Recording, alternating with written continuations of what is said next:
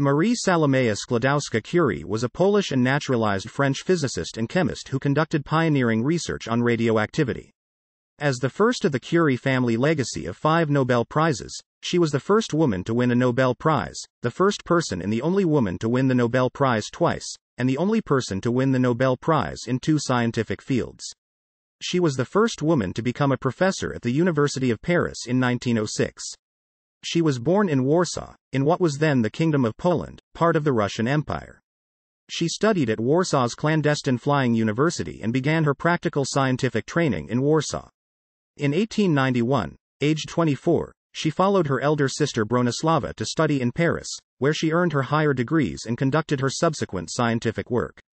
In 1895 she married the French physicist Pierre Curie, and she shared the 1903 Nobel Prize in Physics with him and with the physicist Henri Becquerel for their pioneering work developing the theory of radioactivity, a term she coined.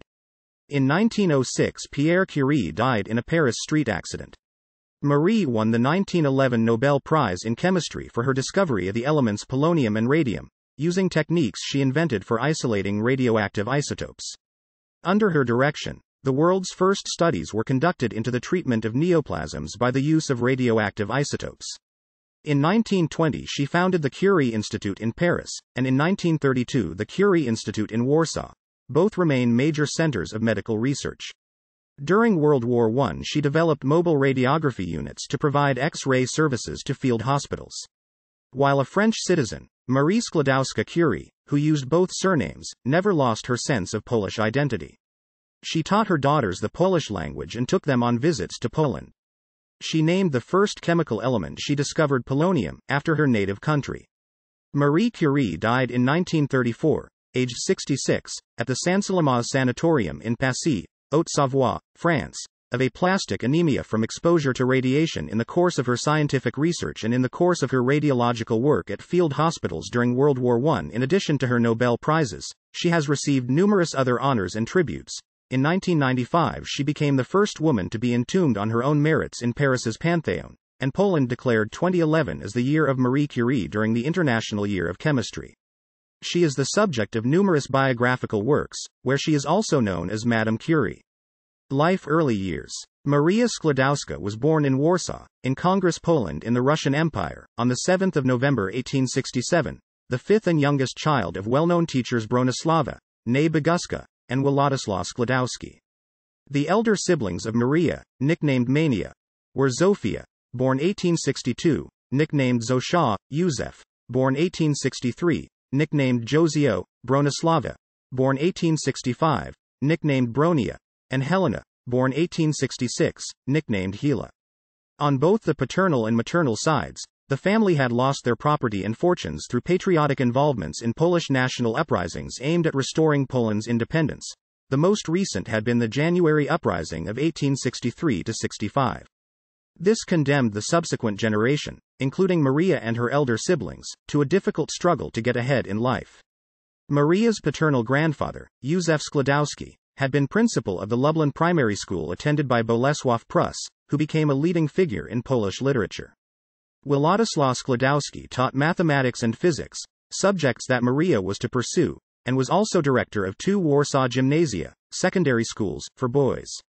After Russian authorities eliminated laboratory instruction from the Polish schools, he brought much of the laboratory equipment home and instructed his children in its use. He was eventually fired by his Russian supervisors for pro-Polish sentiments and forced to take lower-paying posts. The family also lost money on a bad investment and eventually chose to supplement their income by lodging boys in the house. Maria's mother Bronisława operated a prestigious Warsaw boarding school for girls. She resigned from the position after Maria was born. She died of tuberculosis in May 1878, when Maria was 10 years old. Less than 3 years earlier, Maria's oldest sibling, Zofia, had died of typhus contracted from a boarder. Maria's father was an atheist, her mother a devout Catholic. The deaths of Maria's mother and sister caused her to give up Catholicism and become agnostic. When she was 10 years old, Maria began attending the boarding school of J. Sikorska. Next, she attended a gymnasium for girls, from which she graduated on 12 June 1883 with a gold medal. After a collapse, Possibly due to depression, she spent the following year in the countryside with relatives of her father, and the next year with her father in Warsaw, where she did some tutoring. Unable to enroll in a regular institution of higher education because she was a woman, she and her sister Bronisława became involved with the clandestine flying university, sometimes translated as floating university, a Polish patriotic institution of higher learning that admitted women students. Maria made an agreement with her sister, Bronisława, that she would give her financial assistance during Bronisława's medical studies in Paris, in exchange for similar assistance 2 years later. In connection with this, Maria took a position as governess, first as a home tutor in Warsaw, then for 2 years as a governess in Sztuki with a landed family, the Żurowskis, who were relatives of her father.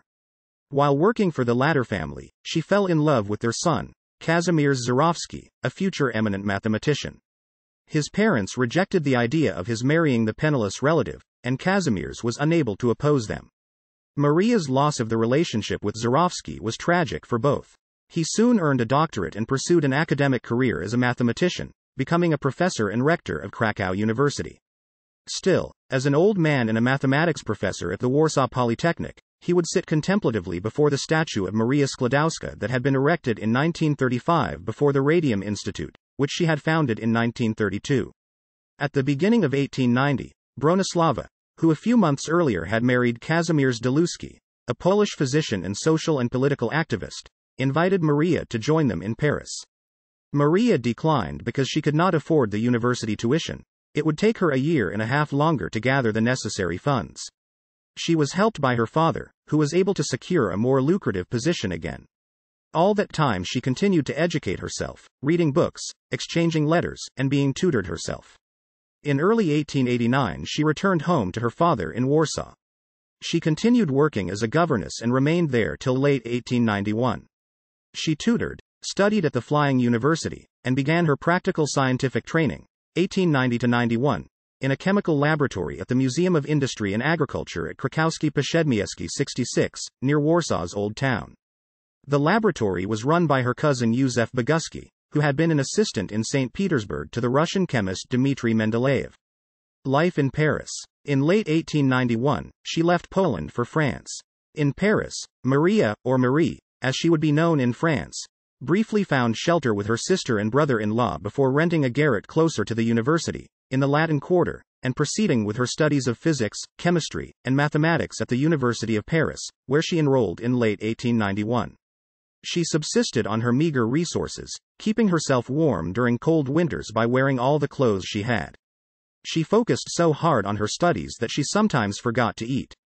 Skłodowska studied during the day and tutored evenings, barely earning her keep. In 1893, she was awarded a degree in physics and began work in an industrial laboratory of Gabriel Lippmann. Meanwhile, she continued studying at the University of Paris, and with the aid of a fellowship she was able to earn a second degree in 1894. Skłodowska had begun her scientific career in Paris with an investigation of the magnetic properties of various steels, commissioned by the Society for the Encouragement of National Industry. That same year, Pierre Curie entered her life. It was their mutual interest in natural sciences that drew them together. Pierre Curie was an instructor at the City of Paris Industrial Physics and Chemistry Higher Educational Institution, ESPCI Paris. They were introduced by Polish physicist Józef Wierusz Kowalski, who had learned that she was looking for a larger laboratory space, something that Wierusz Kowalski thought Pierre could access. Though Curie did not have a large laboratory, he was able to find some space for Skłodowska where she was able to begin work. Their mutual passion for science brought them increasingly closer, and they began to develop feelings for one another. Eventually, Pierre proposed marriage, but at first Skłodowska did not accept as she was still planning to go back to her native country. Curie, however, declared that he was ready to move with her to Poland, even if it meant being reduced to teaching French. Meanwhile, for the 1894 summer break, Skłodowska returned to Warsaw, where she visited her family. She was still laboring under the illusion that she would be able to work in her chosen field in Poland, but she was denied a place at Krakow University because of sexism in academia. A letter from Pierre convinced her to return to Paris to pursue a PhD. At Skłodowska's insistence, Curie had written up his research on magnetism and received his own doctorate in March 1895. He was also promoted to professor at the school. A contemporary quip would call Skłodowska Pierre's biggest discovery. On the 26th of July 1895, they were married in Sceaux. Neither wanted a religious service. Curie's dark blue outfit, worn instead of a bridal gown, would serve her for many years as a laboratory outfit. They shared two pastimes: long bicycle trips and journeys abroad, which brought them even closer.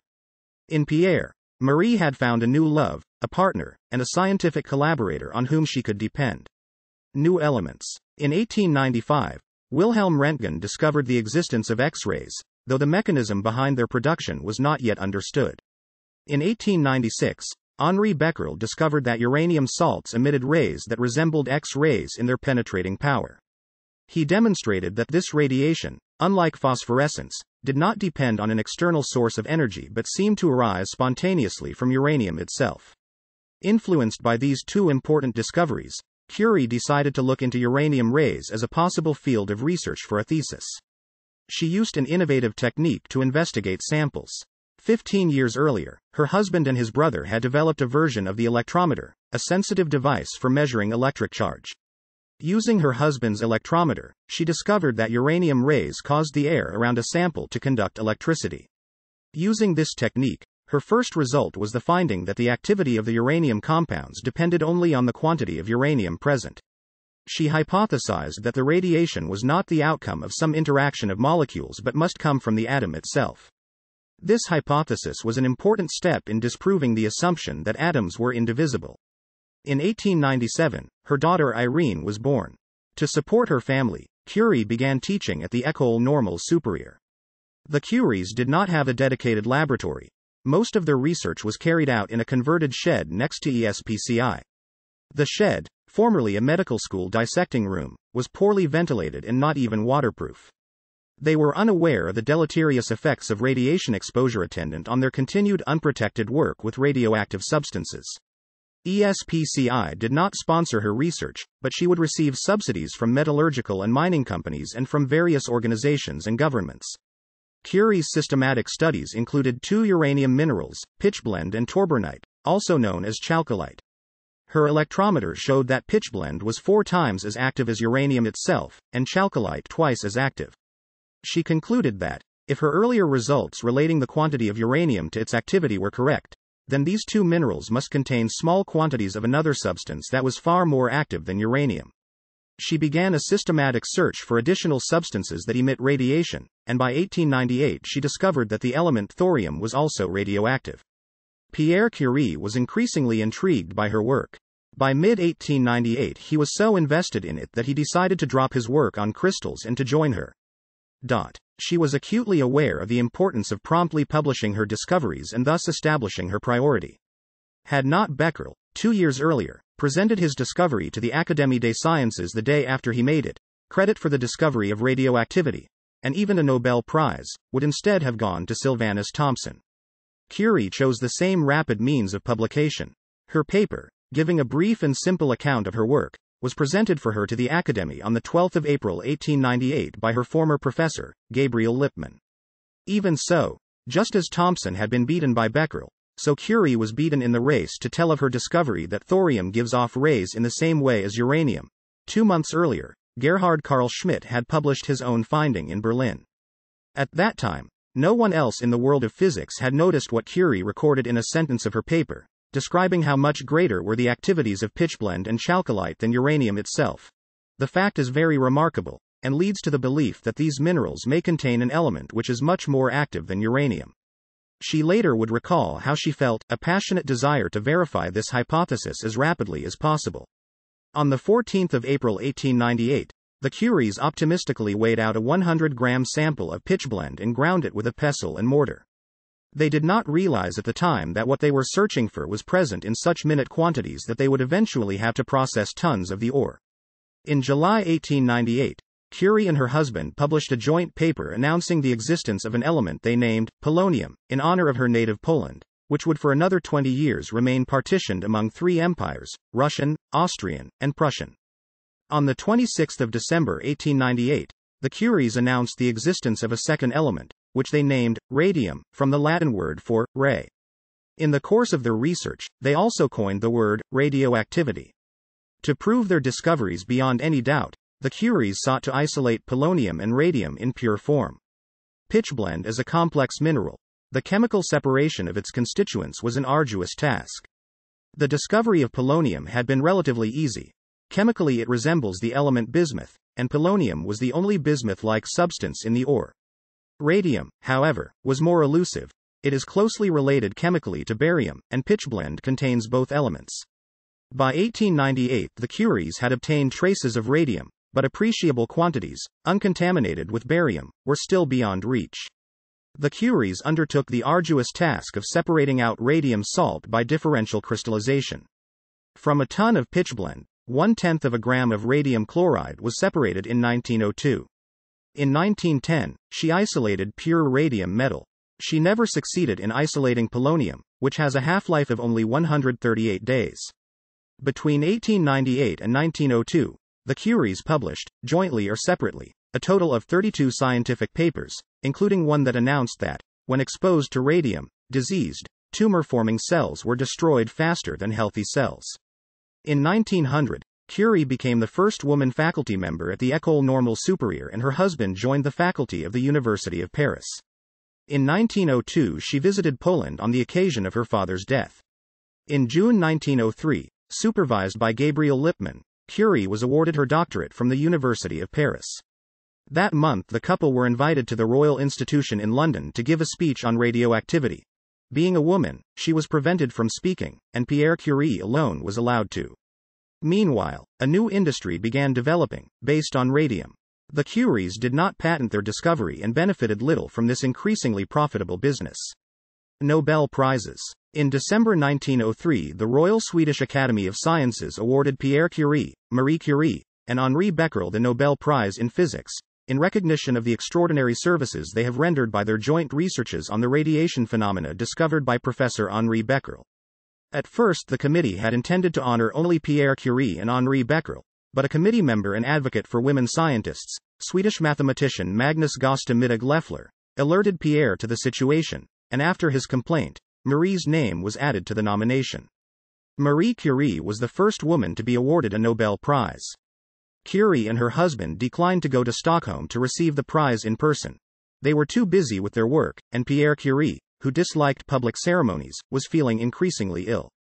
As Nobel laureates were required to deliver a lecture, the Curies finally undertook the trip in 1905. The award money allowed the Curies to hire their first laboratory assistant. Following the award of the Nobel Prize, and galvanized by an offer from the University of Geneva, which offered Pierre Curie a position, the University of Paris gave him a professorship in the chair of physics, although the Curies still did not have a proper laboratory. Upon Pierre Curie's complaint, the University of Paris relented and agreed to furnish a new laboratory, but it would not be ready until 1906. In December 1904, Curie gave birth to their second daughter, Eve. She hired Polish governesses to teach her daughters her native language, and sent or took them on visits to Poland. On the 19th of April 1906, Pierre Curie was killed in a road accident. Walking across the Rue Dauphine in heavy rain, he was struck by a horse-drawn vehicle and fell under its wheels, causing his skull to fracture. Curie was devastated by her husband's death. On the 13th of May 1906, the physics department of the University of Paris decided to retain the chair that had been created for her late husband and offer it to Marie. She accepted it, hoping to create a world-class laboratory as a tribute to her husband Pierre. She was the first woman to become a professor at the University of Paris.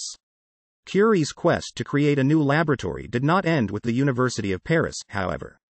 In her later years, she headed the Radium Institute, Institut du Radium, now Curie Institute, Institut Curie, a radioactivity laboratory created for her by the Pasteur Institute and the University of Paris. The initiative for creating the Radium Institute had come in 1909 from Pierre-Paul-Émile Roux, director of the Pasteur Institute, who had been disappointed that the University of Paris was not giving Curie a proper laboratory and had suggested that she move to the Pasteur Institute. Only then, with the threat of Curie leaving, did the University of Paris relent, and eventually the Curie Pavilion became a joint initiative of the University of Paris and the Pasteur Institute. In 1910, Curie succeeded in isolating radium. She also defined an international standard for radioactive emissions that was eventually named for her and Pierre, the Curie. Nevertheless, in 1911 the French Academy of Sciences failed, by 1 or 2 votes, to elect her to membership in the Academy. Elected instead was Édouard Branly, an inventor who had helped Guglielmo Marconi develop the wireless telegraph. It was only over half a century later, in 1962, that a doctoral student of Curie's, Marguerite Perret, became the first woman elected to membership in the Academy. Despite Curie's fame as a scientist working for France, the public's attitude tended toward xenophobia, the same that had led to the Dreyfus affair, which also fueled false speculation that Curie was Jewish. During the French Academy of Sciences elections, she was vilified by the right-wing press as a foreigner and atheist. Her daughter later remarked on the French press's hypocrisy in portraying Curie as an unworthy foreigner when she was nominated for a French honor, but portraying her as a French heroine when she received foreign honors such as her Nobel Prizes. In 1911 it was revealed that Curie was involved in a year-long affair with physicist Paul Langevin, a former student of Pierre Curie's, a married man who was estranged from his wife. This resulted in a press scandal that was exploited by her academic opponents.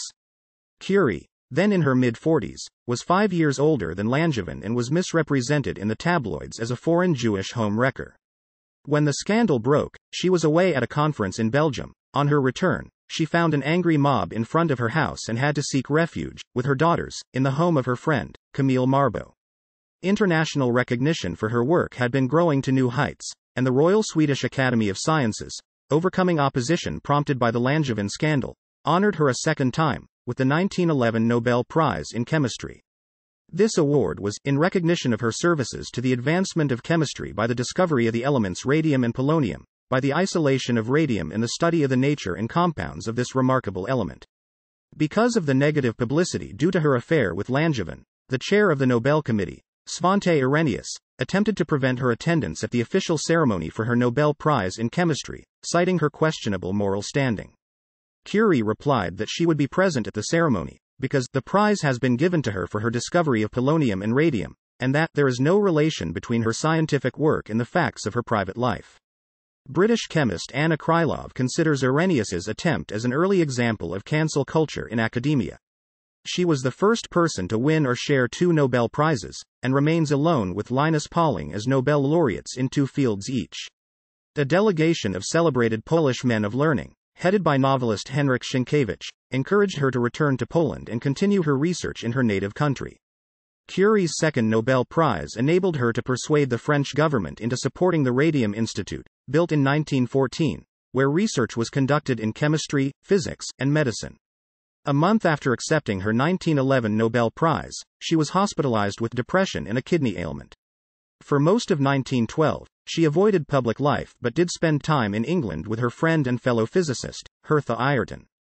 She returned to her laboratory only in December, after a break of about 14 months. In 1912 the Warsaw Scientific Society offered her the directorship of a new laboratory in Warsaw but she declined, focusing on the developing Radium Institute to be completed in August 1914, and on a new street named Rue Pierre Curie. She was appointed director of the Curie Laboratory in the Radium Institute of the University of Paris, founded in 1914. She visited Poland in 1913 and was welcomed in Warsaw, but the visit was mostly ignored by the Russian authorities. The institute's development was interrupted by the coming war, as most researchers were drafted into the French army, and it fully resumed its activities in 1919. World War I. During World War I, Curie recognized that wounded soldiers were best served if operated upon as soon as possible. She saw a need for field radiological centers near the front lines to assist battlefield surgeons, including to obviate amputations when in fact limbs could be saved. After a quick study of radiology, anatomy, and automotive mechanics, she procured X-ray equipment, vehicles, auxiliary generators, and developed mobile radiography units, which came to be popularly known as Petites Curies, Little Curies. She became the director of the Red Cross Radiology Service and set up France's first military radiology center, operational by late 1914.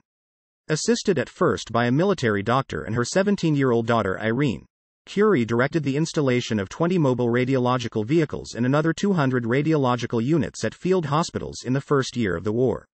Later, she began training other women as aides. In 1915, Curie produced hollow needles containing radium emanation, a colorless, radioactive gas given off by radium, later identified as radon, to be used for sterilizing infected tissue. She provided the radium from her own 1-gram supply. It is estimated that over 1 million wounded soldiers were treated with her X-ray units. Busy with this work, she carried out very little scientific research during that period. In spite of all her humanitarian contributions to the French war effort, Curie never received any formal recognition of it from the French government. Also, promptly after the war started, she attempted to donate her gold Nobel Prize medals to the war effort, but the French National Bank refused to accept them. She did buy war bonds, using her Nobel Prize money. She was also an active member in committees of Polonia in France dedicated to the Polish cause.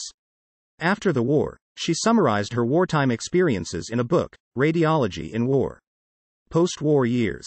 In 1920, for the 25th anniversary of the discovery of radium, the French government established a stipend for her. Its previous recipient was Louis Pasteur, 1822-95. In 1921, she was welcomed triumphantly when she toured the United States to raise funds for research on radium. Mrs. William Brown Maloney, after interviewing Curie, created a Marie Curie Radium Fund and raised money to buy radium, publicizing her trip. In 1921, U.S. President Warren G. Harding received her at the White House to present her with the 1 gram of radium collected in the United States, and the First Lady praised her as an example of a professional achiever who was also a supportive wife. Before the meeting, recognizing her growing fame abroad, and embarrassed by the fact that she had no French official distinctions to wear in public, the French government offered her a Legion of Honor award, but she refused. In 1922, she became a Fellow of the French Academy of Medicine. She also traveled to other countries, appearing publicly and giving lectures in Belgium, Brazil, Spain, and Czechoslovakia. Led by Curie, the institute produced 4 more Nobel Prize winners, including her daughter Irene Joliot-Curie and her son-in-law, Frédéric Joliot-Curie. Eventually it became one of the world's 4 major radioactivity research laboratories, the others being the Cavendish Laboratory, with Ernest Rutherford, the Institute for Radium Research, Vienna, with Stefan Meyer, and the Kaiser Wilhelm Institute for Chemistry, with Otto Hahn and Lise Meitner. In August 1922, Marie Curie became a member of the League of Nations' newly created International Committee on Intellectual Cooperation. She sat on the committee until 1934 and contributed to League of Nations scientific coordination with other prominent researchers such as Albert Einstein, Hendrik Lorentz, and Henri Bergson. In 1923, she wrote a biography of her late husband, titled Pierre Curie. In 1925, she visited Poland to participate in a ceremony laying the foundations for Warsaw's Radium Institute. Her second American tour, in 1929, succeeded in equipping the Warsaw Radium Institute with radium. The institute opened in 1932, with her sister Bronisława its director.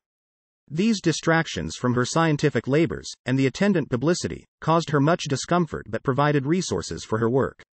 In 1930 she was elected to the International Atomic Weights Committee, on which she served until her death. In 1931, Curie was awarded the Cameron Prize for Therapeutics of the University of Edinburgh. Death. Curie visited Poland for the last time in early 1934. A few months later, on the 4th of July 1934, she died aged 66 at the Saint-Salomea Sanatorium in Passy, Haute-Savoie, from aplastic anemia believed to have been contracted from her long-term exposure to radiation, causing damage to her bone marrow. The damaging effects of ionizing radiation were not known at the time of her work, which had been carried out without the safety measures later developed. She had carried test tubes containing radioactive isotopes in her pocket, and she stored them in her desk drawer, remarking on the faint light that the substances gave off in the dark. Curie was also exposed to X-rays from unshielded equipment while serving as a radiologist in field hospitals during the war. In fact, when Curie's body was exhumed in 1995, the French Office de Protection contre les rayonnements ionisants concluded that she could not have been exposed to lethal levels of radium while she was alive. They pointed out that radium poses a risk only if it is ingested, and speculated that her illness was more likely to have been due to her use of radiography during the First World War. She was interred at the cemetery in Sceaux, alongside her husband Pierre. 60 years later, in 1995, in honor of their achievements, the remains of both were transferred to the Paris Panthéon. Their remains were sealed in a lead lining because of the radioactivity. She became the first woman to be honored with interment in the Panthéon on her own merits. Because of their levels of radioactive contamination, her papers from the 1890s are considered too dangerous to handle. Even her cookbooks are highly radioactive. Her papers are kept in lead-lined boxes, and those who wish to consult them must wear protective clothing. In her last year, she worked on a book, Radioactivity, which was published posthumously in 1935. Legacy. The physical and societal aspects of the Curie's work contributed to shaping the world of the 20th and 21st centuries. Cornell University professor L. If Curie's work helped overturn established ideas in physics and chemistry, it has had an equally profound effect in the societal sphere. To attain her scientific achievements, she had to overcome barriers, in both her native and her adoptive country, that were placed in her way because she was a woman.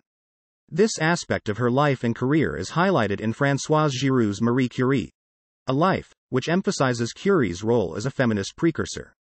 She was known for her honesty and moderate lifestyle. Having received a small scholarship in 1893, she returned it in 1897 as soon as she began earning her keep. She gave much of her first Nobel Prize money to friends, family, students, and research associates. In an unusual decision, Curie intentionally refrained from patenting the radium isolation process so that the scientific community could do research unhindered. She insisted that monetary gifts and awards be given to the scientific institutions she was affiliated with rather than to her. She and her husband often refused awards and medals. Albert Einstein reportedly remarked that she was probably the only person who could not be corrupted by fame. Honors and tributes. As one of the most famous scientists, Marie Curie has become an icon in the scientific world and has received tributes from across the globe, even in the realm of pop culture. In 1995, she became the first woman to be entombed on her own merits in the Panthéon, Paris. In a 2009 poll carried out by New Scientist, she was voted the most inspirational woman in science. Curie received 25.1% of all votes cast, nearly twice as many as second-place Rosalind Franklin, 14.2%. On the centenary of her second Nobel Prize, Poland declared 2011 the year of Marie Curie, and the United Nations declared that this would be the International Year of Chemistry. An artistic installation celebrating Madame Curie filled the Jacobs Gallery at San Diego's Museum of Contemporary Art. On the 7th of November, Google celebrated the anniversary of her birth with a special Google Doodle. On the 10th of December, the New York Academy of Sciences celebrated the centenary of Marie Curie's second Nobel Prize in the presence of Princess Madeleine of Sweden. Marie Curie was the first woman to win a Nobel Prize, the first person to win 2 Nobel Prizes, the only woman to win in 2 fields, and the only person to win in multiple sciences. She received numerous honorary degrees from universities across the world. In Poland, she received honorary doctorates from the Lwów Polytechnic, Poznan University, Krakow's Jagiellonian University, and the Warsaw Polytechnic. In 1920 she became the first female member of the Royal Danish Academy of Sciences and Letters. In 1921, in the U.S., she was awarded membership in the Iota Sigma Pi Women Scientists Society. In 1924, she became an honorary member of the Polish Chemical Society. Marie Curie's 1898 publication with her husband and their collaborator Gustav Beaumont of their discovery of radium and polonium was honored by a citation for Chemical Breakthrough Award from the Division of History of Chemistry of the American Chemical Society presented to the ESPCI Paris in 2015. Several institutions presently bear her name, including the 2 Curie Institutes which she founded, the Maria Skłodowska Curie National Research Institute of Oncology in Warsaw, and the Institute Curie in Paris.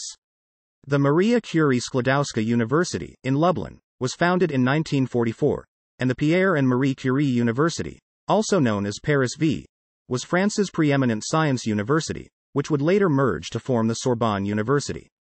In Britain, the Marie Curie Charity was organized in 1948 to care for the terminally ill. 2 museums are devoted to Marie Curie.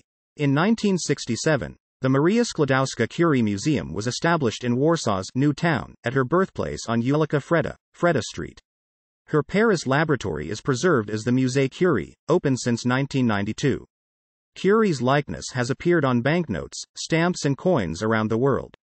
She was featured on the Polish late 1980s 20,000 zloty banknote as well as on the last French 500 franc note, before the franc was replaced by the euro. Curie-themed postage stamps from Mali, the Republic of Togo, Zambia, and the Republic of Guinea actually show a picture of Susan Marie Fronczak portraying Curie in a 2001 picture by Paul Schroeder. Her likeness or name has appeared on several artistic works.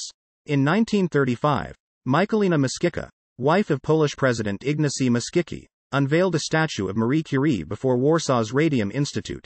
During the 1944 Second World War Warsaw uprising against the Nazi German occupation, the monument was damaged by gunfire. After the war, it was decided to leave the bullet marks on the statue in its pedestal. Her name is included on the monument to the X-ray and radium martyrs of all nations, erected in Hamburg, Germany in 1936. In 1955, Józef Mazur created a stained glass panel of her, the Maria Skłodowska Curie medallion, featured in the University at Buffalo Polish Room.